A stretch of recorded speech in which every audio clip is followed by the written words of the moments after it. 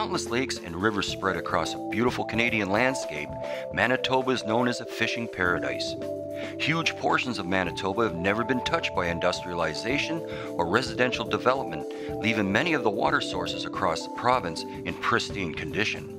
The province is filled with a wide variety of exciting fish, including pike, walleye, rainbow trout, and huge brook trout, to speak of a few. This week we target brook trout. I'm Bill Spicer, and this is the New Fly Fisher. And there you go.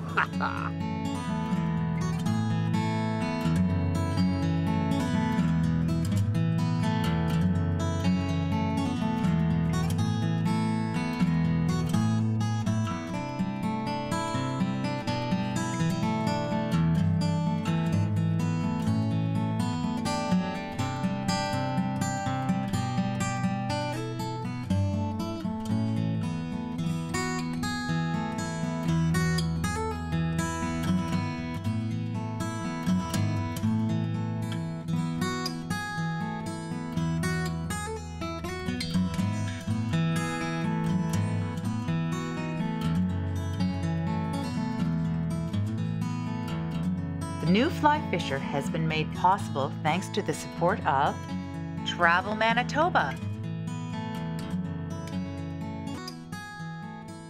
Orvis Sporting Traditions,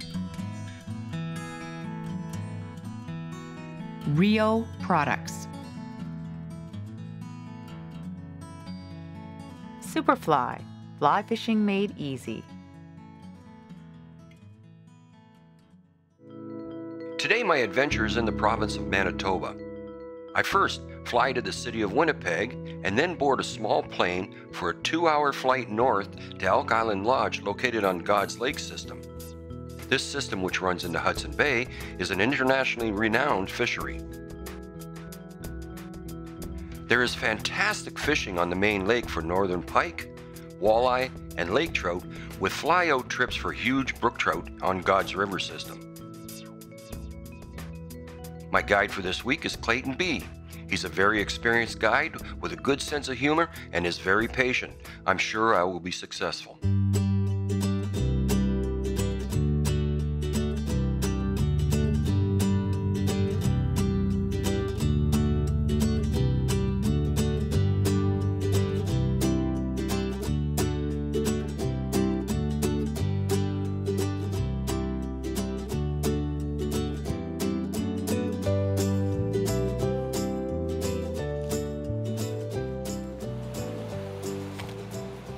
Fish, yeah.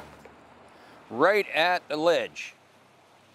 Right at the ledge. So let's get him on the reel. What I've got is a intermediate sinking line on here right now, but I've had to, with the velocity of the water, I've had to put some extra weight on it, a couple of split shot just to get it down. And I cast it over into the corner where it was quiet, and then it went into the fast water, and that's where it hit. Now, my guide is getting us up into some calmer water so we can net this. Okay. Looks all right. And pass him back here. And a smaller size brook trout. Yeah. And away he goes. Now what I'm using, I'll show you right now. It's kind of a peacock curled black woolly bugger, right there.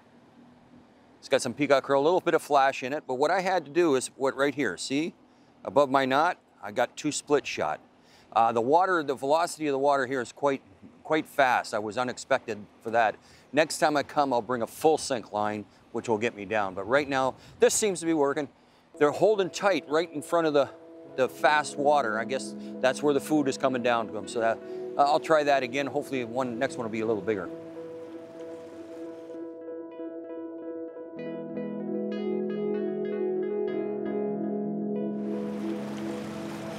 Yeah, I got one. Yes, sir.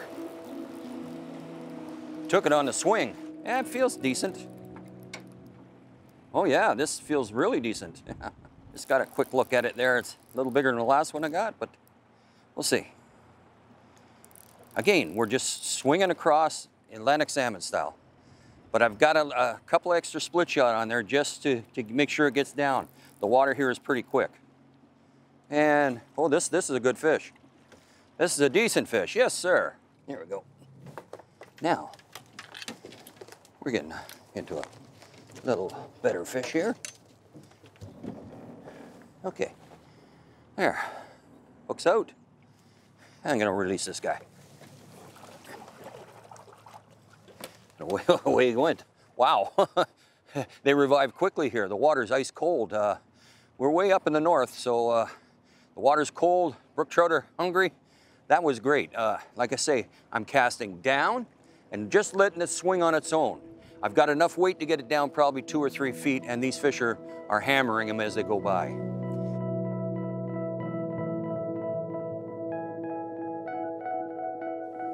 We came expecting dry fly fishing for brook trout, but Mother Nature being what she is, there was an incredibly cold spring. So everything's about 3 weeks behind. There was no hatches whatsoever. When that happens, you want searching patterns, which to me are woolly buggers. We put them down, got them down near the bottom, and I had success.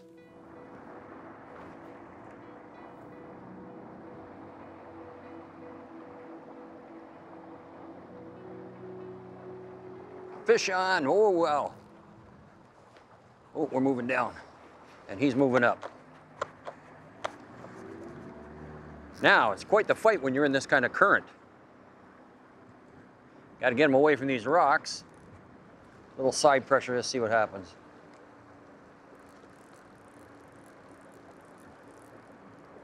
The fight is fantastic.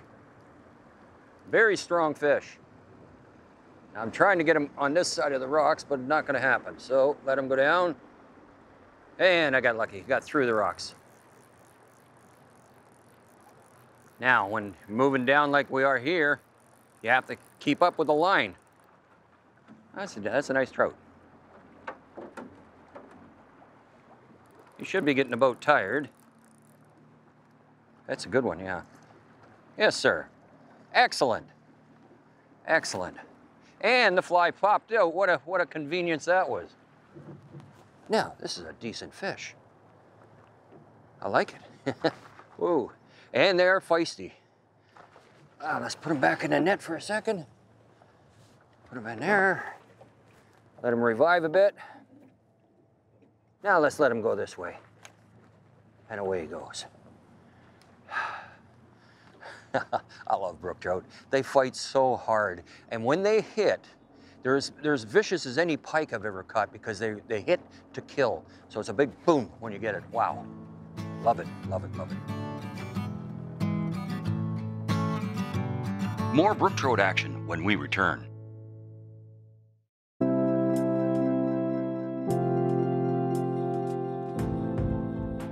Well, if people want to book at Elk Island Lodge, the best thing to do is contact at least 6 to 9 months in advance to when they want to book. At Elk Island Lodge, we have guest cabins for 2, 4, 6, and 8. Private cabins, we give the guest the cabin all to themselves. We never mix and match the groups. Indoor showers, indoor washrooms, nice common room, beautiful views of the lake, all the comforts of home.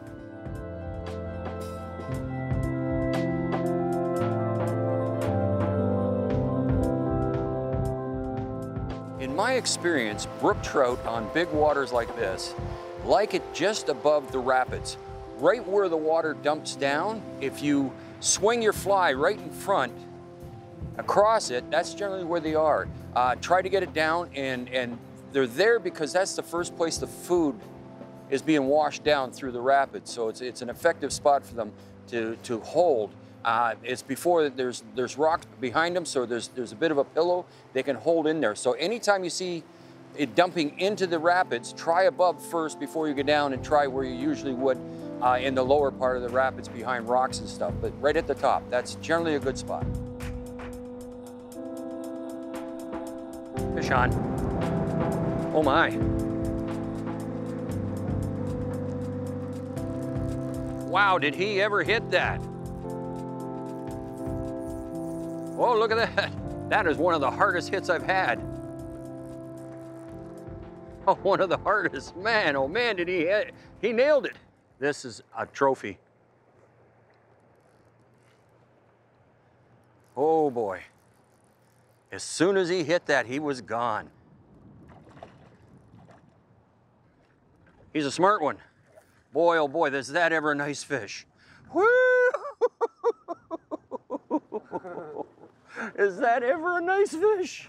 Oh my. Now we're talking fish. Look at that. Oh wow, that's a nice fish. And there he goes. Woo! Now that's fishing. Oh, he hit so hard. I knew right away that it was going to be a large fish. Hit hard and went upstream. You know it's a good fish. That's when you got to allow them line. Don't hold on for dear life. Allow them to take the line out. That's the only way you're going to get them in. Woo! God's River is large and fast, but don't let this intimidate you. Whenever you run into a large river situation, break it up into small sections and work those small sections the same way you would when working your stream at home, looking for current breaks, rocks, anywhere the fish can hide.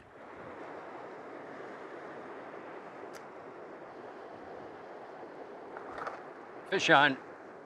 Oh, it's a good one. Oh boy. This guy's gonna make it hard on me. Good man. Oh man, what a fish. What a fish. Now, how do you like that, folks? Huge. Well, I'm gonna put him back in the net so we can get him back in the water. Wait till he swims out of my hand.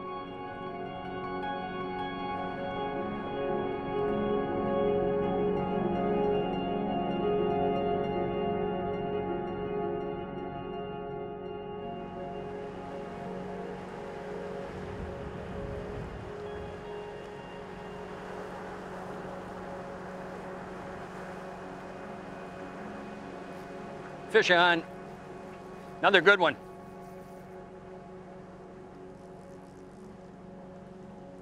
Another good one. Now I got to be real careful. Try to get control of them.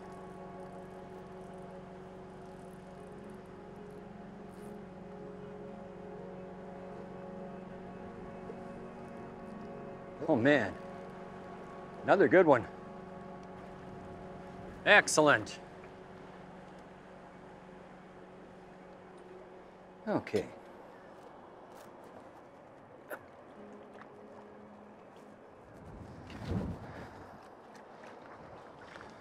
Very nice. Beautiful fishing here. And away he goes. Yep. He'll make his way out. We'll be right back.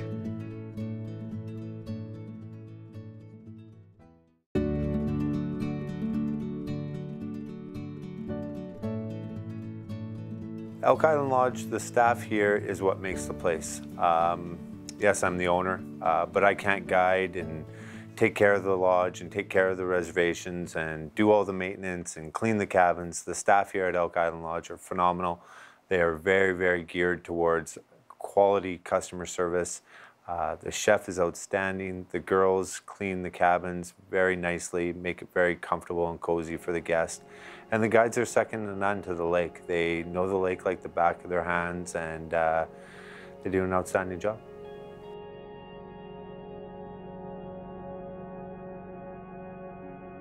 God's Lake is not only known for incredible lake trout and walleye fishing, they have outstanding pike fishing. I was excited to give it a try.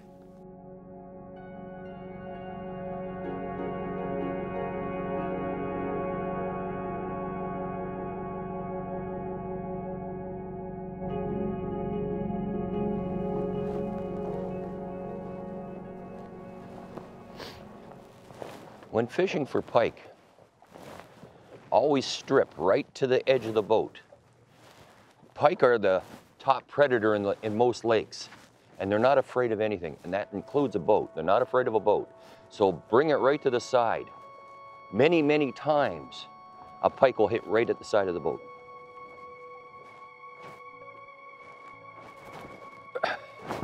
Took it on top. I was trying to get it to sink and he took it on top. That's incredible. There he goes for a run. Let him take the line out till I get on the reel. It just allows the fish to help me, and then I get him on the reel. Now I can fight him. All I seen was a splash. I didn't see how big he was, but I was just trying to get the fly to sink and he come up and grabbed it. And we're in 7 feet of water, so these are pretty aggressive fish.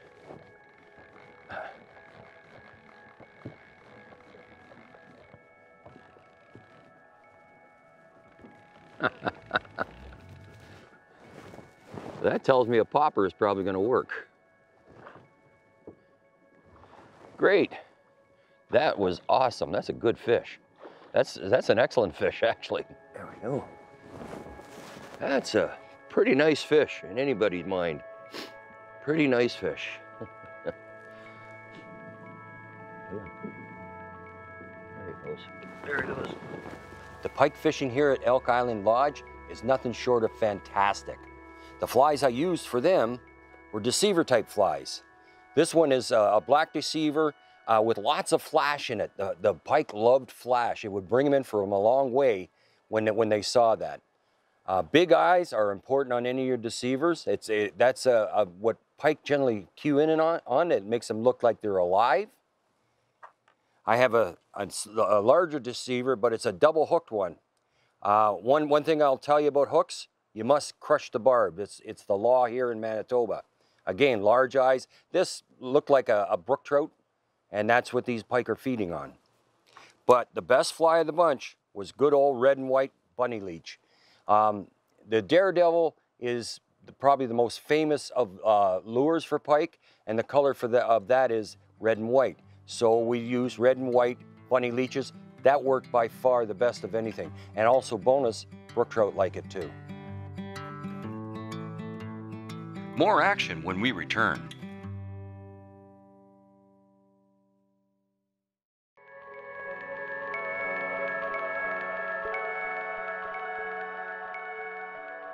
The flies on this episode were simple. Because I didn't have any dry fly action, woolly buggers were the choice of the day. I used black ones. A little bit of flash in them was important. I used olive ones with flash again, very important. And trout like white for some reason. They work too. Now, I ran into a bit of a problem. Was my black woolly buggers were a little bit small. The guide says, "Do you have anything bigger?" And I says, "No, I don't." But what I did have was a smaller second fly. So what I did is I took some monofilament and I tied together from the shaft from the shank of the hook in front to the second hook. And when I covered it up, I had a much larger profile, and that made a real difference. I would advise you, if you're coming, still bring a supply of dry flies. Here I got a whole bunch of different mayfly patterns. I have a few terrestrials, but they're not working. But the mayflies that were happening were like the few that I saw were maybe size 12s, size 14s. Also important for you to bring your caddis flies, because caddis flies are all through the north. And when that happens, it can be pretty exciting.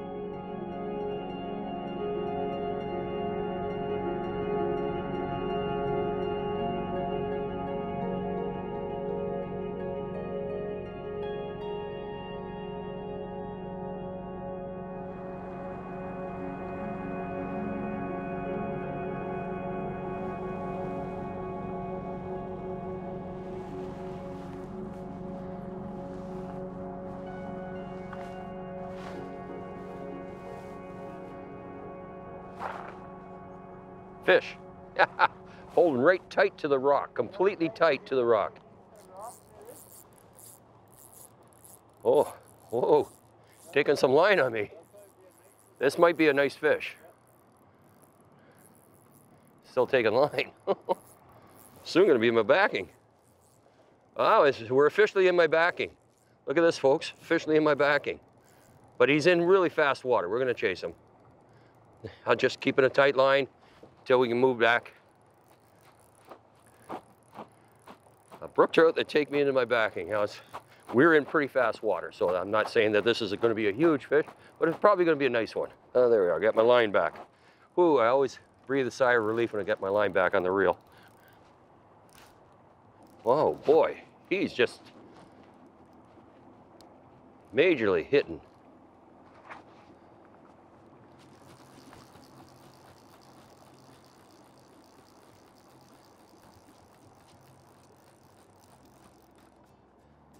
Oh, it's a huge fish. It's a big one. Oh, he was shaking his head so hard. Good man. Oh my. Whoa! Whoa! It's a good one. It's a good one. This is what you come to God's Lake for, God's River. Nice, nice brook trout like this. Isn't that something, folks? Nice, nice, big, big, bright red brook trout. And there you go. Oh, that was spectacular. Our time has come to an end for this week. I'd like to thank Greg Dick and Elk Island Lodge for hosting us. We've had a wonderful time. For more information on this show and others in our series, visit us on the net at thenewflyfisher.com. From all of us here at The New Fly Fisher, thanks for joining us. Tight lines, and we'll see you next week. The New Fly Fisher has been made possible thanks to the support of Travel Manitoba, Orvis Sporting Traditions, Rio Products, Superfly, fly fishing made easy.